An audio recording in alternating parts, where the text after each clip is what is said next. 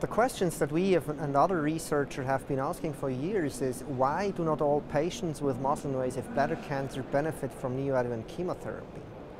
And I think the answer is quite simple, because muscle-invasive bladder cancer is not a uniform disease.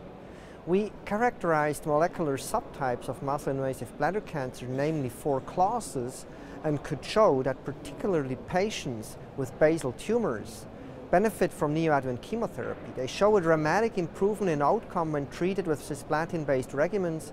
The outcome at 3 years was improved from 50 to 72%.